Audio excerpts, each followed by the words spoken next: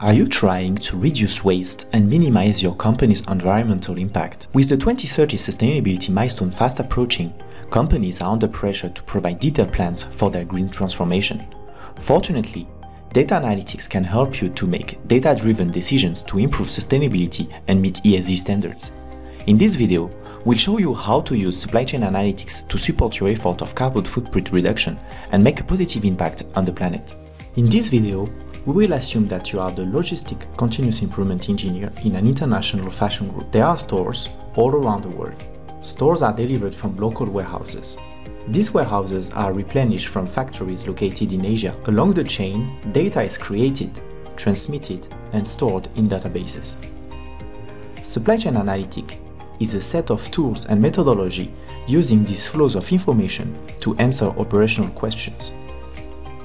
Descriptive Analytics will tell you what happened in the past. For instance, how much CO2 the organization emitted last year. Diagnostic Analytics, you will know why it happened. For instance, what is the largest source of emissions? While Predictive Analytics tools focus on what will happen in the future. How much emission can we expect next year? And finally, Prescriptive Analytics will help you to take decisions to optimize a specific metric. For instance, deliver US customers from Canada to minimize transportation emissions. Let's start with Descriptive Analytics. Use data to describe past events, measuring CO2 emissions by geography, scope, or product. This is the first step of green transformation. You need to set the baseline. The idea is to build a single source of truth across the organization using data analytics.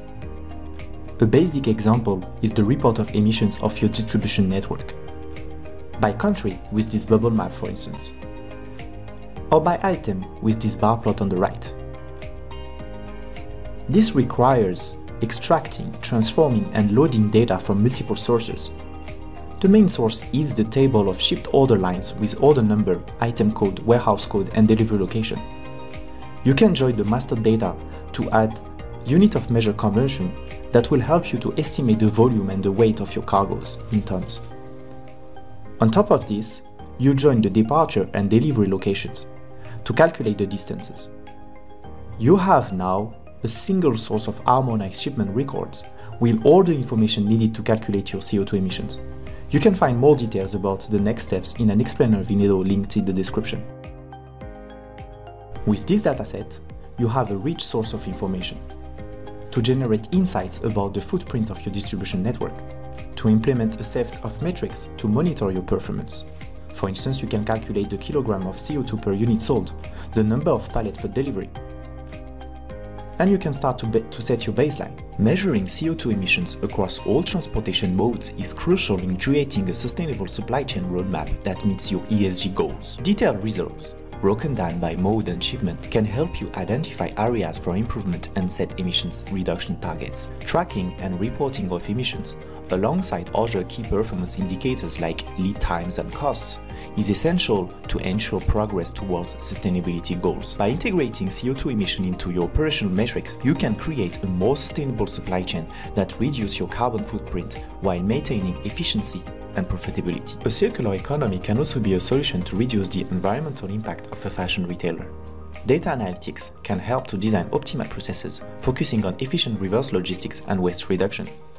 Monitoring key metrics provides insight into improving flow management for a circular model. Optimization based on data analytics creates the cost-effective and sustainable logistics model to reintegrate return items in the distribution loop.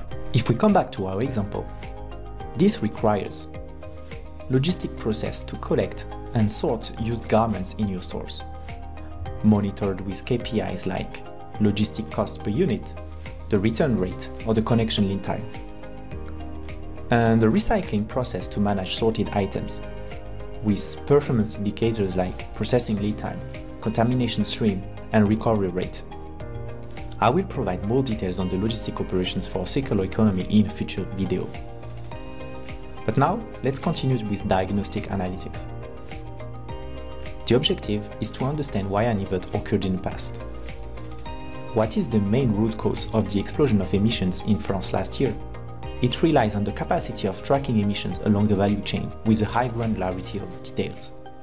and you can link emissions with a process, a location, a market, or a product.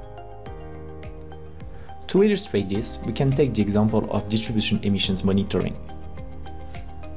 You have 2 delivery routes with an average cargo weight of 250 kg versus 1.1 tons. If your sustainability department asks you why the second route is 2.5 times more polluting than the first one, Diagnostic Analytics will help you to explain that it is due to the average shipment rate and the transportation mode.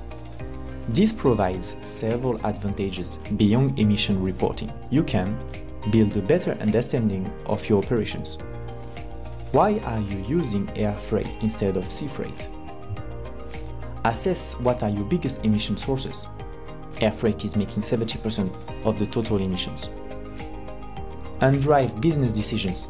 Let's stop using air freight for warehouse delivery. As organizations strive to reduce their environmental impact, data analytics can help them to find emission hotspots and optimize logistic networks. With diagnostic results, they can implement multimodal transportation strategies to cut emissions and improve efficiency. The goal is to achieve sustainability targets and create a more efficient supply chain with data-driven continuous improvement initiatives. This approach supports a decarbonization roadmap, reduces end-to-end costs, and contributes to a more sustainable future. Lifecycle assessment (LCA) is a method used to evaluate the environmental impact of a product throughout its entire life cycle, from raw material extraction to disposal.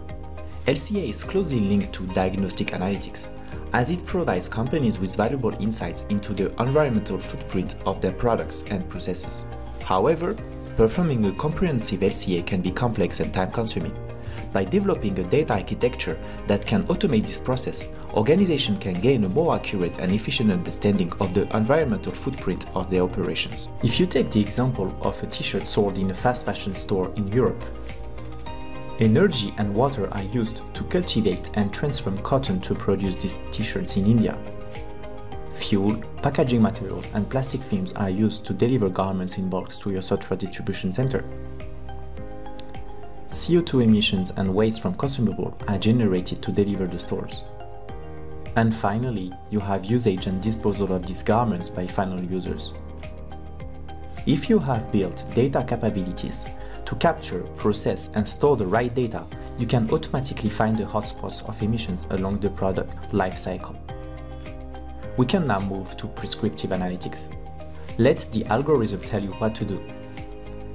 Considering that I want to minimize my total footprint, where do I need to locate my factories and distribution centers? Using the same linear programming models designed to minimize your cost or improve performance.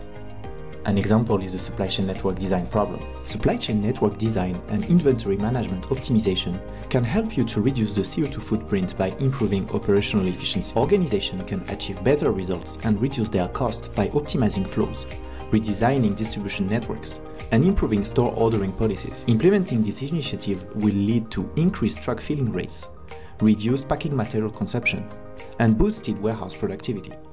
So, in addition to investing in green equipments, these kind of disruptive solutions are other ways to support your green supply chain transformation. Let's deep dive in the network design problem.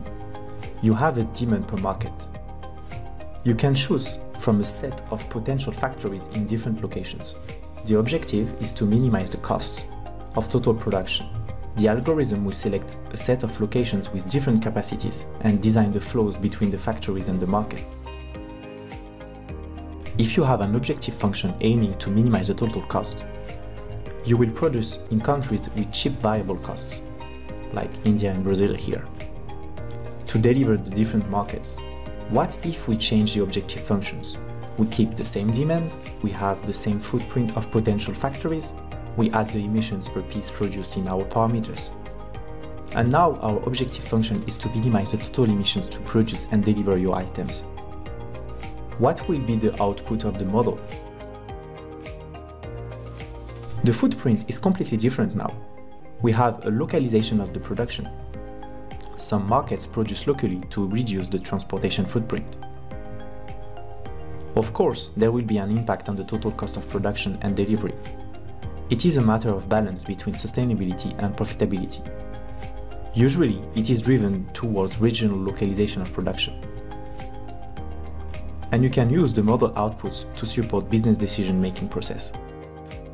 Let's now have a look at the green inventory management problem. What is the optimal frequency of replenishment to reduce your footprint? Currently, you deliver your stores 2 times per week. Because of this high frequency, the truck filling rate is only 30%, and you have a high proportion of mixed cartons. That results in a CO2 emission of 24 tons. What would be the results if we only deliver 1 time per week? After simulation, you discover that you can reach 100% of fill rate. Your stores order more per replenishment with a higher proportion of full cartons. And the impact on the overall footprint is huge.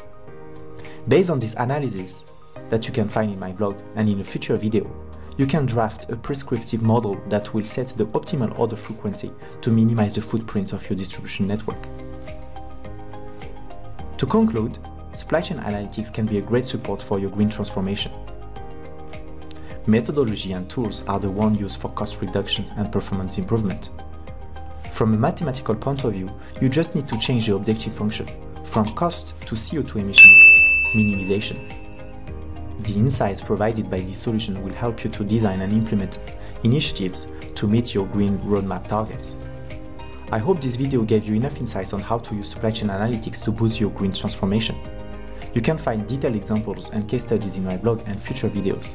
If you have any questions, feel free to share them in the comment section.